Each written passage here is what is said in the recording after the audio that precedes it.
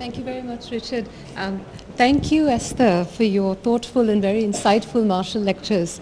I have two questions. My first question is, in yesterday's lecture, you argued that paternalism may form a basis on which we might have freedom over what really matters most in life. In designing and implementing this vision in practice, what do you think would be the key priority areas to focus on? And my second question in the context of today's lecture is, I wondered if you could say something more about the mechanisms through which hope fuels aspirations, especially in the context of women's empowerment.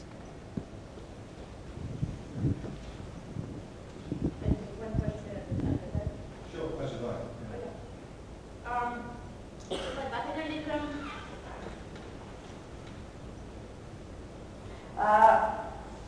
I think at the moment I would put something maybe not very far from a light version of the MDGs in a sense.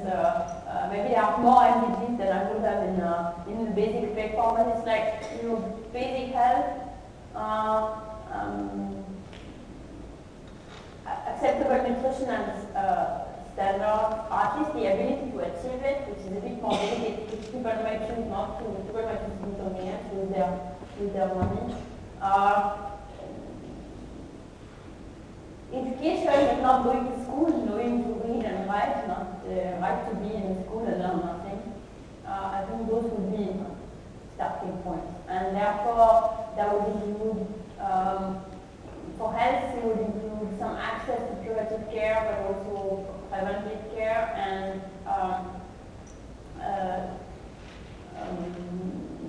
public health measures. So, again, access to clean water would be tested a lot. I think it will also include, and that came back also a little bit today, insurance against the worst catastrophes in life. And right now, that's not really available to people, so the notion that you should have the possibility either to buy or to be provided with health insurance against catastrophic incidents, the ability to deliver in a safe place, and some protection against the worst weather shocks. So that's sort of where I put really where I would start from. On the hope thing, so I don't know if hope fuel aspiration or aspiration fuel hope. Part of the answer for women empowerment, I think, lies in the awareness about what is possible, awareness about what other women have done elsewhere, what are the options that are possible. In part of and you see that when things open up, you have people change their behavior. So I gave you an example with the woman reservation. Even though it's a very local level, the woman leader, she's not exactly revolutionary. Often they're not speaking, they let their husband speak. It's not really like a big thing, but still they seem to have this impact on aspirations and on behavior. There's a study by Rob Jensen and Dr. on television showing that the introduction of cable television in India led to increasing women empowerment. There is also a study by Eliana Lafera on television in Brazil with the same type of thing. So just like opening and seeing other women doing other things, I think might actually here completely play this role.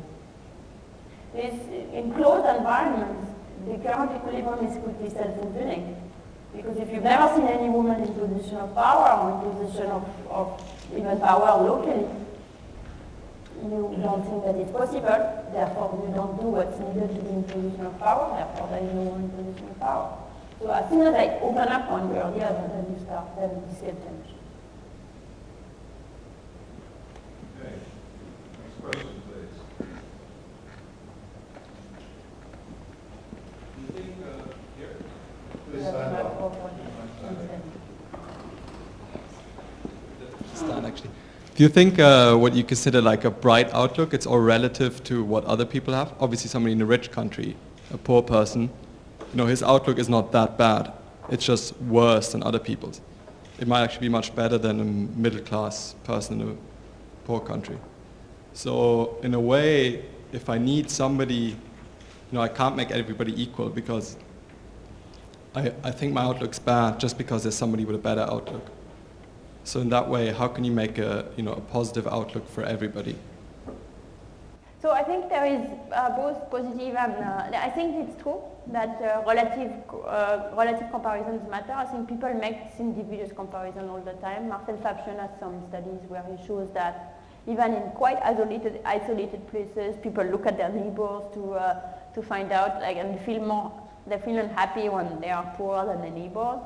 I think in rich countries, it's really the comparison with other people is, and the fact that in particular, that's true particularly in the US, that if you are poor in the US, somehow it's being drilled into you that you must have failed somewhere, contributes to a lot of unhappiness and desperation. So I think that the relative comparison matters, and in that sense you're saying, well, it's a rat race. But I don't think that's the only thing that matters, in that even if you take the example of the rich countries, for example,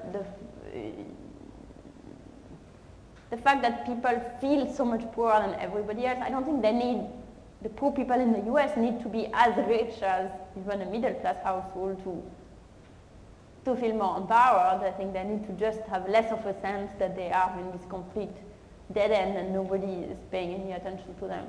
And conversely, in poor countries, even the richer person in a village in a poor country will still know that they are at risk if there is a really bad harvest, for example, and we still hold back and we still try to be quite conservative in what they are doing. So the fact that they are poor in absolute value and that they are subject to shocks that could be devastating will have effects as well, even if they are the richest people around. So I think that although the relative comparisons do matter, there is also an effect of the absolute. Next question, please.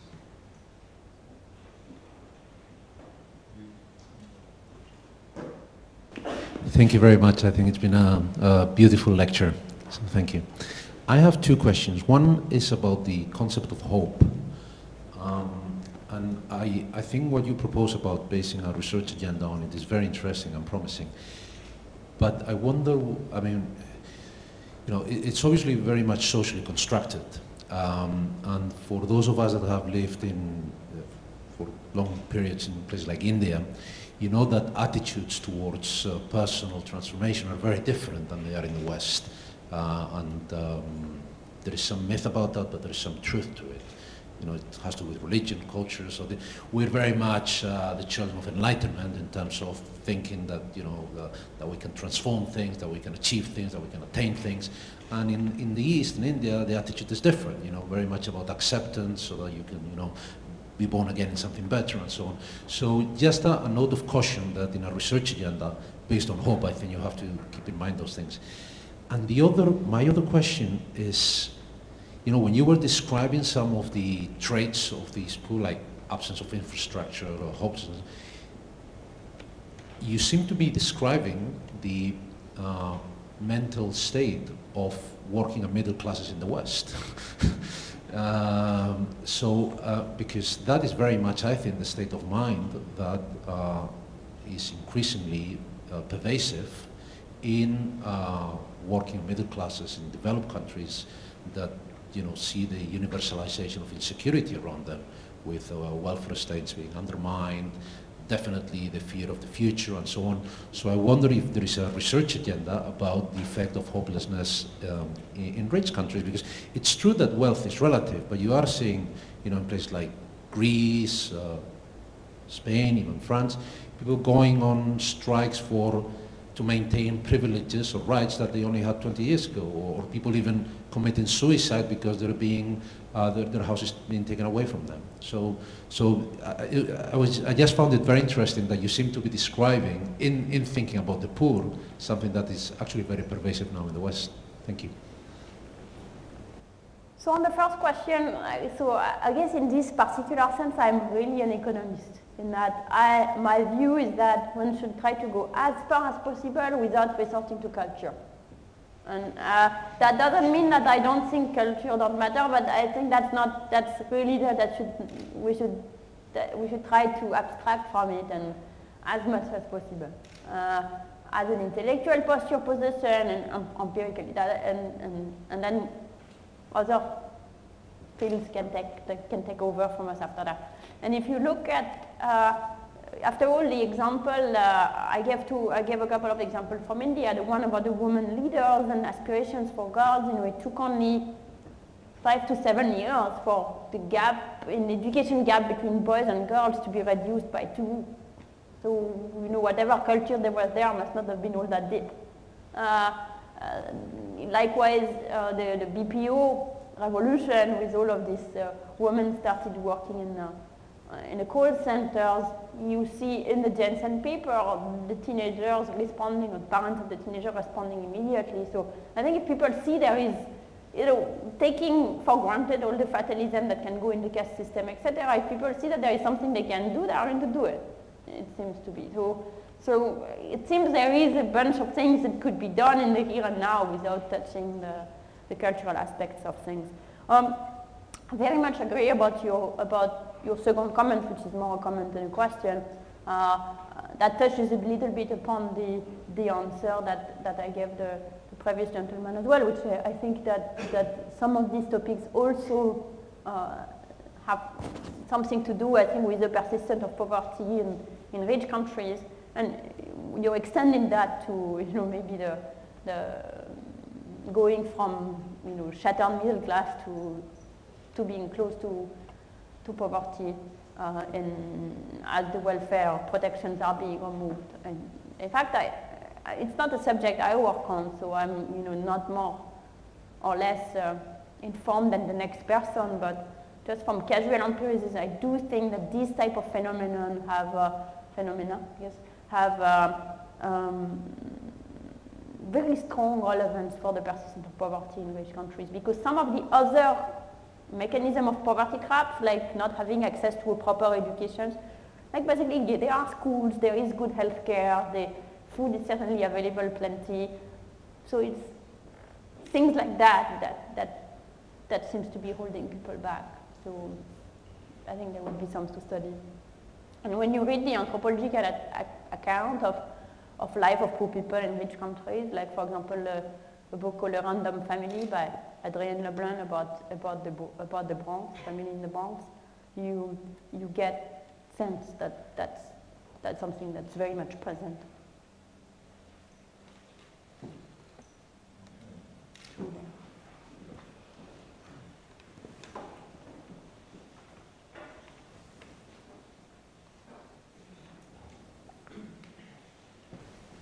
I think this may be a little bit of a rambling. I farm in rural Mozambique. I've been farming there for about 7 years. We're small-scale farmers. There's about 200 of us. We work in a valley area where there's about 9,000 families that do the same kind of farming. For the last 4 or 5 years, we've been hit by cyclones and tropical storms every year. I'm out of it for 2 or 3 months, and then I go back, and it's the same thing. And essentially every year we all ask ourselves about this basic package, about what's going to get us through. Yet, in the face of all of that, there's little seeds of hope that keep on growing. And one of them is, you talk about tap water. Well, last year we put in piping with some aid program, okay, for 200 houses. And chlorinated that water, and that made a huge difference to people's lives. And that little bit of seed of hope helped with a whole bunch of other thoughts concerning fertilizer in gardens and in the farms. And we started some arts and crafts programs and so on. It's all done by very, very small steps. What always concerns me is that for every year we make one step forward, we sometimes fall back 2 or 3 steps. It's a really, really difficult. We're bottom line.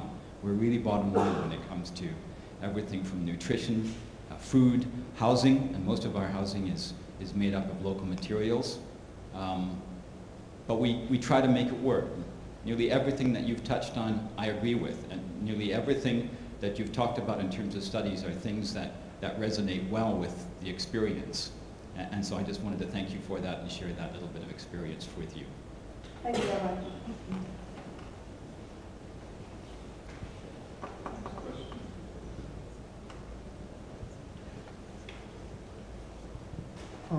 Firstly, thank you very much for such a good speech. It was really illuminating.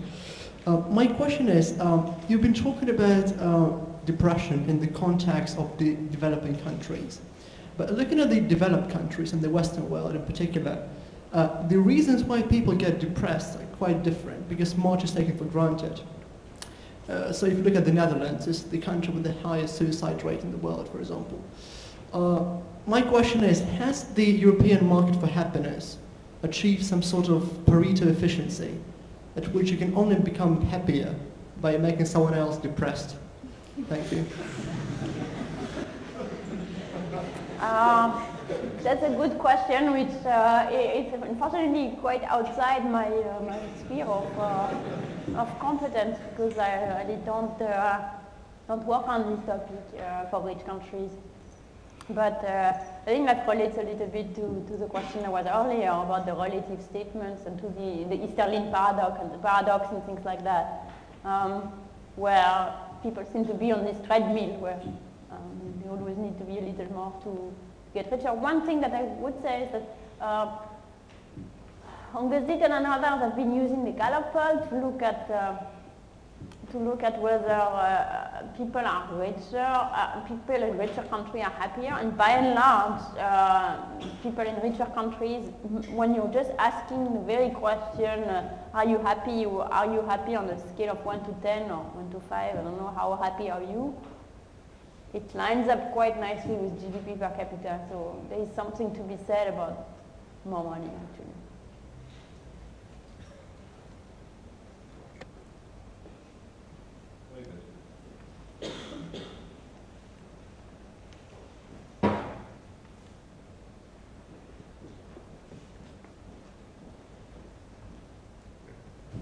I haven't been following the story of microfinance, but my impression was that it was a very expensive way of giving very small sums of money. And I'd be very interested to hear if there have been larger scale evaluations of whether it is a really effective intervention. So it is expensive to give money to the poor, or at least to lend money to the poor if you want it back. There is no way around that. Microfinance is an expensive way to do it, as in interest rates are fairly high, but the loans are small, and therefore, like, it has to cost them money. Like, there is no other way. So it's not that the microfinance companies are doing it in a bad way. They're doing it, I think, in the most efficient way possible, and even then, it's still expensive. So the interest rate, the interest rates are roughly proportional to the middle class salary related to the size of the loan. So in Mexico, for example, the interest rate could be like 100 or 150% per year, APR, because you need to have middle class loan officers, but the loans that are given are very small, the entry loans that are given. In India, where middle class salaries are lower, the interest rate can be about 25%. There are, to my knowledge, 4 largest scale randomized evaluation of the impact of giving microcredit, the standard microcredit, group loan microcredit. One I don't know the result of, I just know it exists. I haven't looked at them yet, I just got the paper. And then the other 3 is one in India in urban area, one in Morocco in rural area, one in Mexico in both rural and urban area.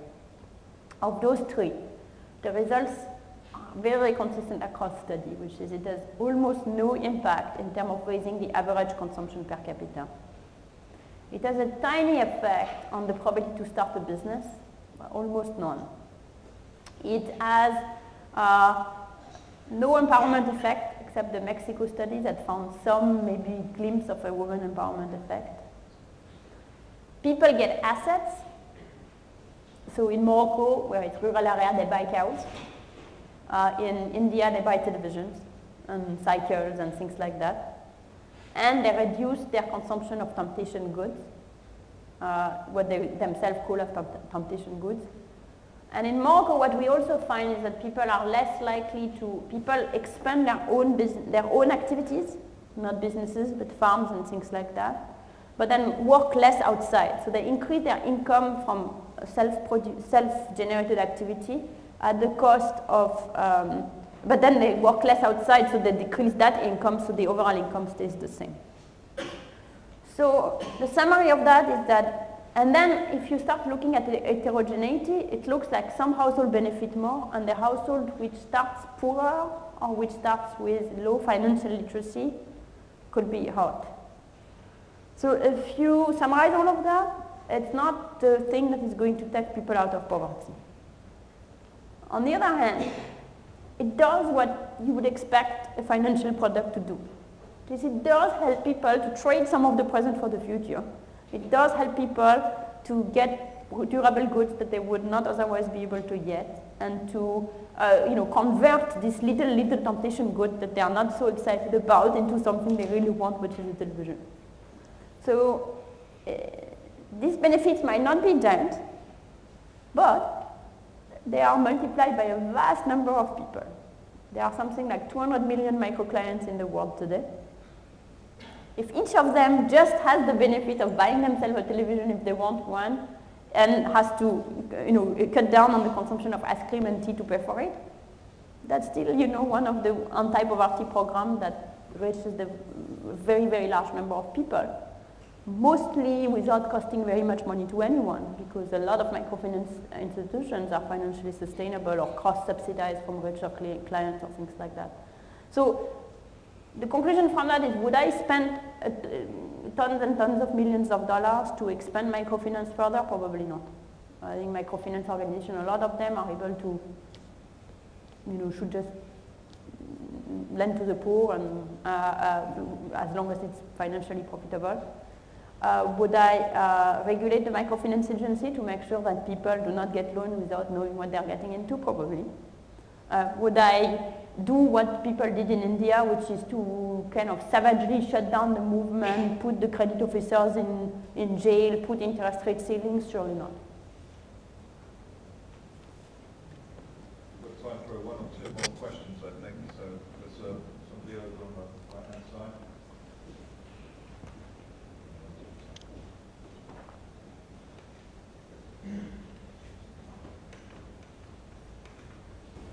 Much for speaking.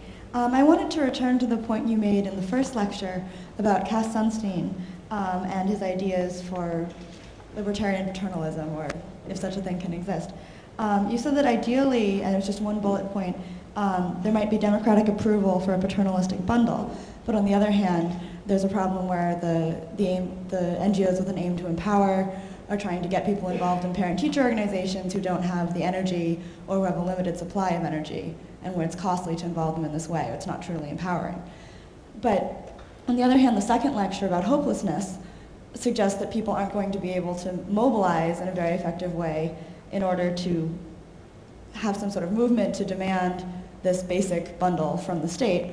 And so are we faced in the end with a sort of chicken and egg problem, and how does this situation differ when you're talking about interventions with conditional cash transfers or an asset cow from a general problem of demanding resources from the state?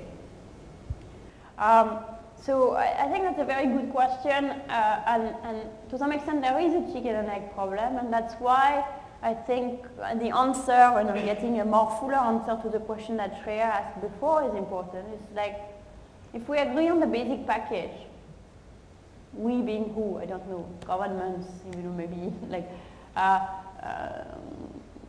the governments of the developing countries, then I think one should go ahead and deliver those packages, and not without worrying too much about whether there is, getting a vast consultation, getting democratic approval, and all of this. And to get at least the basis on which people can slightly relax a little bit and start thinking about the other things and getting excited about the other things, and be able to debate and be involved in their schools or whatever it is that they would be able to do if they have a little bit mental space. And so yesterday I insisted more on the stress that has to do with dealing all of these things, and today a little bit of more of the perspective that If people know that they have brighter perspective, they'll also be more excited in doing something that has to do with the future.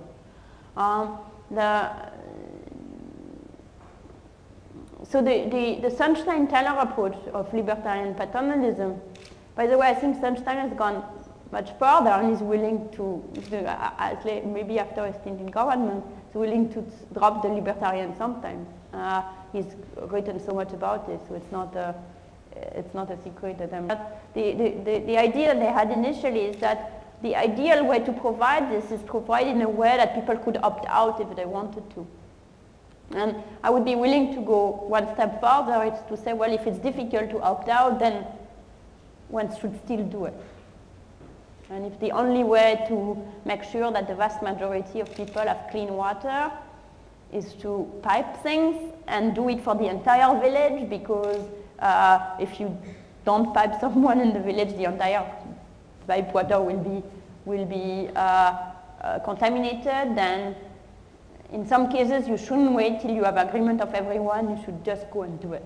Even if that means taking money out of the general pool into this project as opposed to doing something else with it.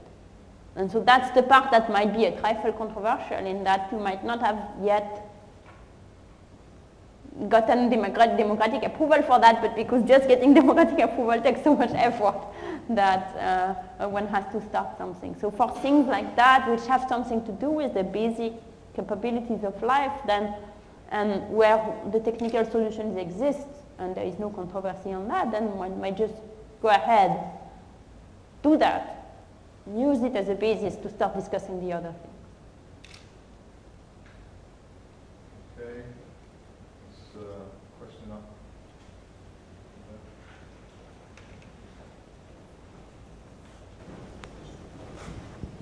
You discussed yesterday that one negative side of paternalism is potentially an encroachment on freedom, and you argued against that.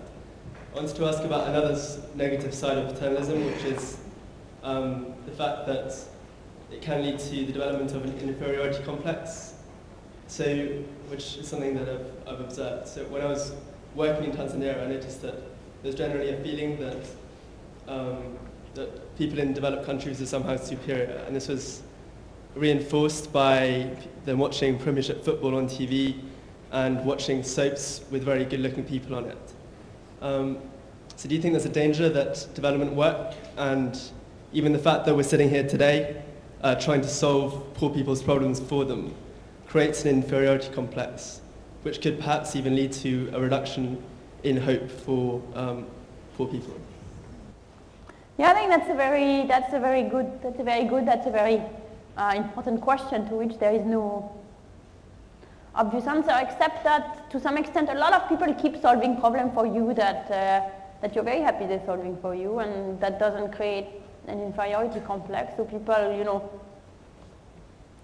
nuclear physicists work on creating nuclear reactors, and you're feeling fine and they are doing it instead of you are doing it.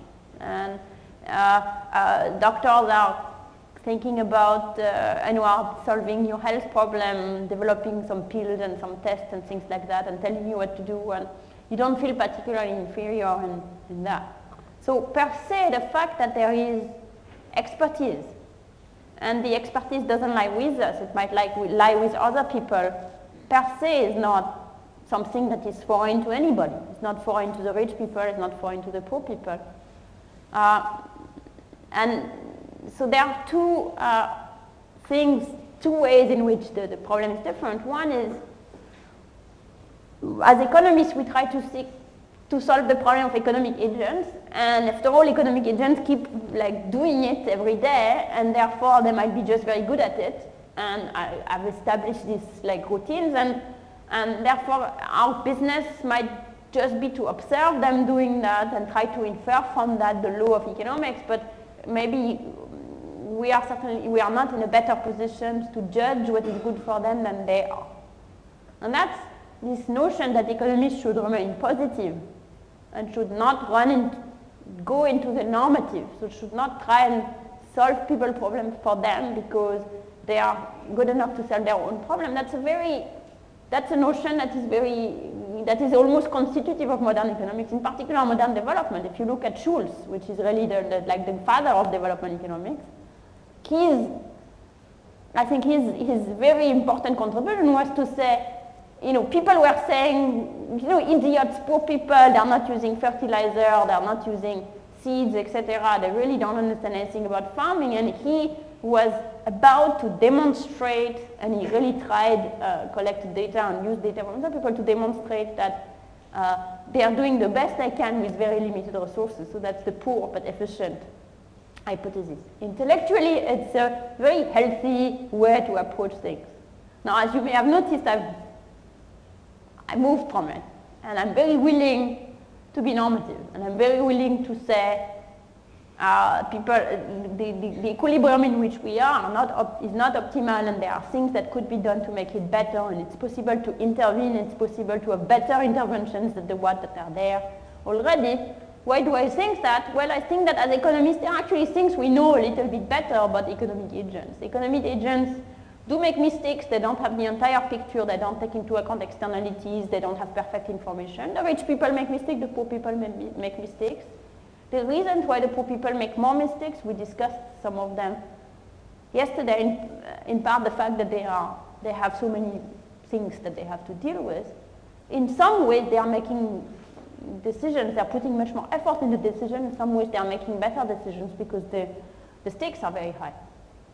We can make mistakes and it's not very bad. But poor people and rich people do make mistakes.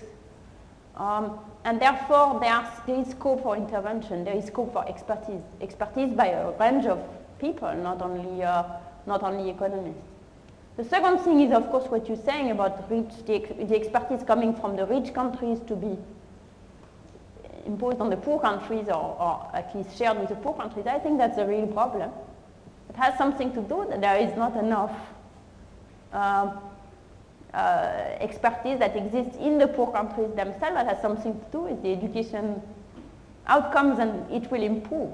And already in this room there are people from various colors, and if we had done this lecture even 30 years ago, everybody would be a white boy to first approximation.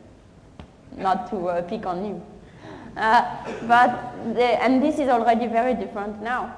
And my hope is that you come back in 15 years and there will be more black faces than we see today. And therefore this will change.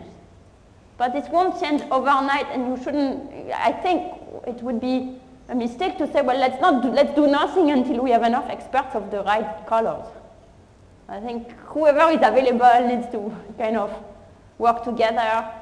And I think we are making so many mistakes all the time. It's going back to what the gentleman was saying about his farming project. We're making so many errors all the time that, if you spend in the field, I'm sure you come away from it not feeling particularly superior to anybody there.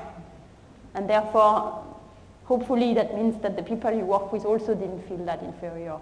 So I think it would indeed be a mistake, and it's a mistake you do see of people going in with their big boots and saying, I know what it is that needs to be done.